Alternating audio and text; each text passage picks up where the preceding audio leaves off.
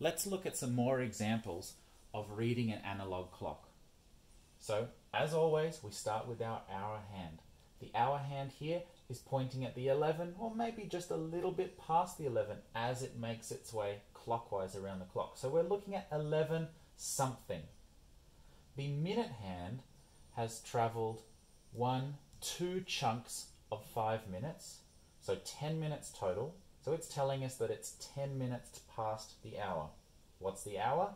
We already know that. It's 11. So it's 11:10 is the time that this clock is showing us. Let's try another example.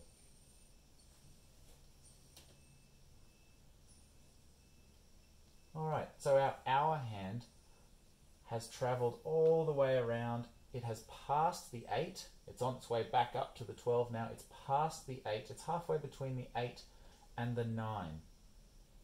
So we know that it's 8 something o'clock. Not yet 9 o'clock, 8 something o'clock. The minute hand has made its way all the way down to the 6. We know that that is 30 minutes past, or half past. It's halfway around the clock. Or if I wasn't sure that it was half past, I could also count the chunks of 5 minutes. 5, 10, 15, 20, 25, 30 chunks, 6 chunks, which is 30 minutes.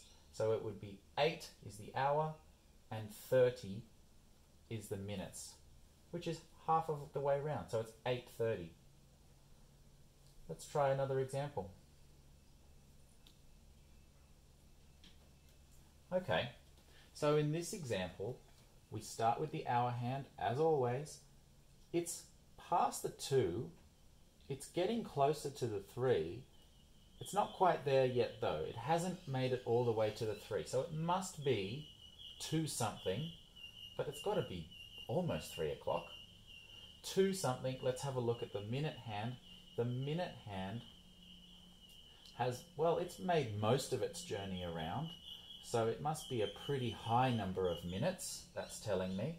I could count the number of 5-minute chunks that it's traveled.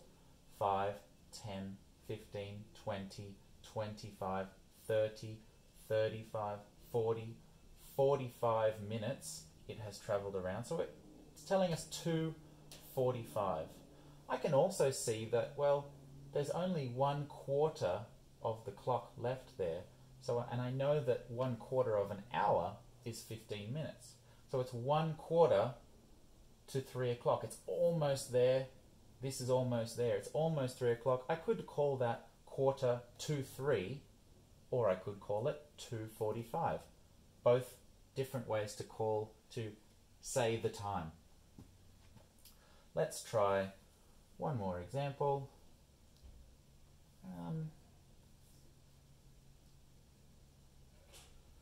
Okay, let's take a look at this, starting with the hour hand, of course, first. The hour hand, it's kind of pointing at the 5, but if you look really closely, you'll notice that it's just not quite there. It's almost at the 5, but not quite there, which tells us that it must almost be 5 o'clock, or it must be close to 5 o'clock. It's definitely not 4 o'clock. It's past 4 o'clock a while ago. Must be somewhere around 5 or close to 5. Let's go to the minute hand here, and we can see that the minute hand is, well, it's only 1 chunk of 5 minutes away from 12, which we know is a new hour. When the minute hand is straight up on the 12, we know that that's on the hour. It's 5 minutes away from that. So it's 5 minutes to something, 5 minutes to the next hour. What would that next hour be? Well, it wouldn't be 6. That's a whole hour away. It must be almost 5 o'clock. That lines up. Those two things make sense to me. The minute hand is showing me that it's almost a new hour. The hour hand is showing me that it's just about on that hour of 5 o'clock. So we could call that 5 minutes to 5, or we could call it 4 and 55 minutes, 4:55. Both ways would be correct.